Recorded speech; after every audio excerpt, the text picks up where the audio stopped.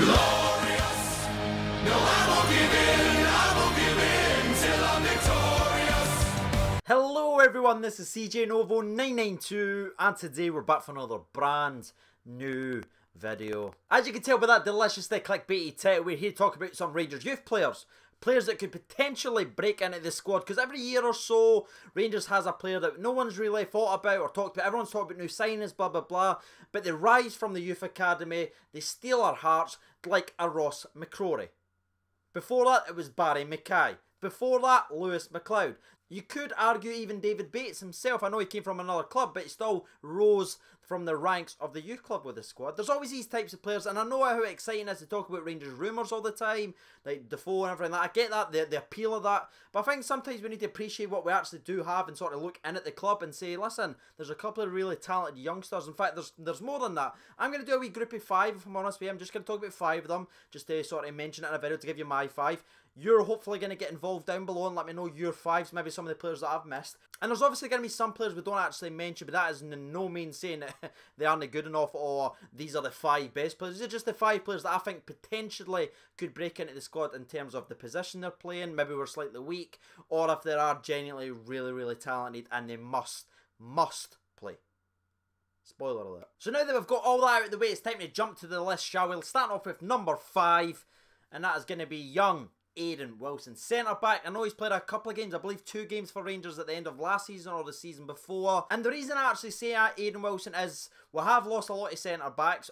The argument could be made that we never had any in the first place. But you know, I think Bruno will leave, Cardozo should go, David Bates is obviously left to Hamburg. We've only really got Skirtle. And as it stands just now, I think Aiden Wilson's got a massive opportunity to play in a couple of games, getting his friendlies. Obviously, while we bring in a couple of players and work this centre-back partnership out, we've just not been able to do it. We've not found consistency, and it looks like we're rebuilding once again. So, with everyone out the door, I think Aiden Wilson could potentially steal some headlines again. Tall, really quick along the grass as well, and he showed some potential and when it came to reading the game, and with a natural leader on there, whether it's Scott or maybe Bruno Alves, whoever he bring in, a Kyle Bartley to sort of nurture him along, he could be what we expected David Bates to be. And to be honest with you, if he played half as good as David Bates did this season, I'd be very happy. And even with me saying that, I do expect him to spend the majority of the season on the bench, but when he does get a couple of game time, I expect him to put in a good, solid couple of performances, a lot like a young Ross Mccrorie done, and obviously the ginger David Bates. Shout out to Kyle Bradley, who actually just missed out on the list as well. I went with Aiden, but Kyle could be a sort of like for like, if I'm honest with you, and hopefully gets a chance. I think a loan's more in line with where I think Kyle's going to go next, but Aiden Wilson, I believe, will be given an opportunity and potentially break into the squad. Moving on to number 4, we're going to be looking at an attacking player. He plays out in the right. His name's Serge Atake. I think everyone that clicked onto this video knew this guy was probably going to be coming on the list. You might know him from the Florida Cup Invincible run. That's right. He was there. Very quick, talented football player. He can score goals as well, can create goals, he can beat a player. Something I think we struggle with sometimes. Has a lot of pace, and as it stands just now, when you're looking at that right mid spot, we've only really got Daniel Candeias that can play there. The one thing I think still a bit of a knock on Serge Atake is his sort of lean stature, and would he cope with the physicality of the SPFL? That is a question that needs to be asked, but what I say is, give him a game. Let's find out what he can do. So let's jump over to number 3 now. We're actually going to be taking a step back from the offensive sided players to another defender. That's right, another defender. It's almost like we didn't have a defence last season. We're going to be looking at a left back. His name's going to be Miles Bierman. Obviously, he's had a good run in the side before. He has some up points, some obviously low points, given that silly penalty against Celtic, which I think he's too harshly criticised for. And I know, listen, I know he was away Queen of the South. I know he didn't exactly excel when he was there, but I think you play better with better players around you, and I think with better coaching, Miles Bierman could really turn it into something special. Because let's look at the left backs that we currently have just now. Declan John, that's it. Because Halliday, no.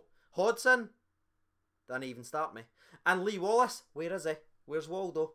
They're all gone at this point. And the reason I say that is if you're looking at prototype of football players, I think Miles Bierman and Declan John are very similar, and I think Declan John could nurture Miles Bierman to being a lot better player because they share a lot of similarities. They're very quick, they're quite small in stature, they like to get forward, they like to get involved offensively. Defensively, they're both pretty poor, if I'm being honest with you. But that's something that can be coached. That's right, a better coaching system around them. So yeah, that's why I'm going to go there. I think it's going to be Declan Jones understudy for the majority of the season. Playing out the odd cup games, everything like that. Develop as a football player. Obviously was given a new contract for a reason. And I believe that's to play some football games next season. So good luck to Miles Bierman as we move down to number 2 on the list. Apologies, by the way, if you're watching this video, it's been extremely sticky, especially at the start. There's nothing I can do. My computer's absolutely garbage. It's just not working with my camera anymore. Now that I've upgraded my equipment, my computer no longer works. So yeah, I'm going to need to fix that out for tomorrow. So bear with me throughout today. And again, I greatly appreciate a like. Shameless plug while you're equipment shite, Craig, thank you. So let's just focus on number 2 on the list now. It was between 3 people because I think everyone that's watching this video knows who my number 1 is. I talk about them all the time. So number 2 was a hard one because I had 3. I'm going to tell you the 3. I've got John Rossa, I've got Jamie Barjonas, and I have Stephen Kelly, who I don't think gets enough credit. I think he's special as well. And I'm kind of going in my head, I'm going back and forth. Who do I want to talk about? Who do I want to talk about? But if I'm being fair to that clickbait title, who's going to make the best impact or the potential impact?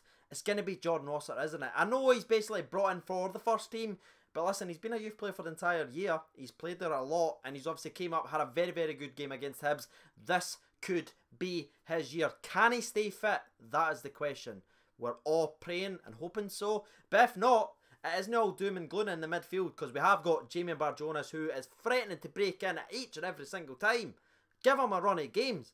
And Stephen Kelly, keep up the hard work, mate. It's starting to show. And before we jump over to number 1, surprise, surprise, who do you think it is? Let me know down below. It's time to enjoy a sponsor break. So grab your refreshments. Here we go. 3, 2, 1. Sponsor break.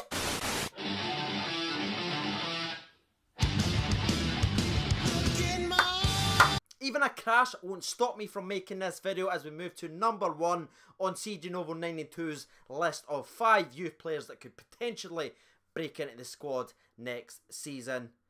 Everyone guess who it is, by the way, down in the comments. I'll give you 5 seconds. 5, 4, 3, 2, 1.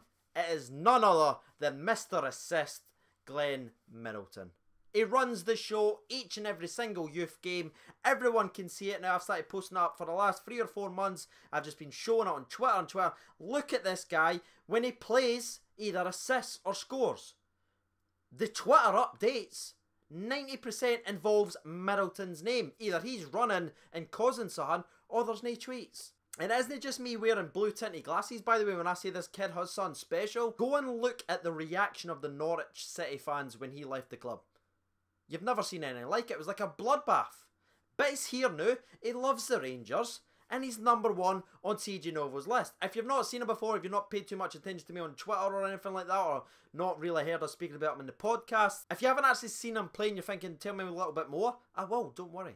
He ships normally as a left winger, but I think he could play left or right, if I'm honest with you. He's an out-and-out winger. We've not really had one of him for a very, very long time. And like I said, he's just fast, he's dynamic. Just to watch him with the ball at his feet, there just looks like there's something going to happen each and every single time. He's got the confidence just to flow by players left and right. I think everyone who's ever watched a youth game or anything like that can be very, very proud if they're signed up to the Rangers lotto, because this is what it's developing and helping develop. I know he's came up for Norwich, but this youth team has got round him and he's just taken a step up. He is ready. And I'm telling you right now, I wouldn't be surprised if he wins Young Player of the Year next year. I'm being deadly serious. Gonna be my top 5. Let's run through them really, really quickly for you, just to recap. Number 5 is going to be Aidan Wilson. Number 4, Serge Attaque. Number 3 is going to be Miles Bierman. Houston just misses out, by the way. Moving on to number 2, it's going to be Jordan Rossiter. But number 1 player to steal the hearts of all the Rangers fans next year, Glen Middleton. That's going to be today's video. I'm going to try and attempt to read out the comments from Twitter, but if they aren't there, you know why. I've obviously been CJ Novo 92. If you did enjoy this video, make sure to be subscribing if you're new, liking, dropping comments, all that cool stuff. Thank you for watching, and bye-bye.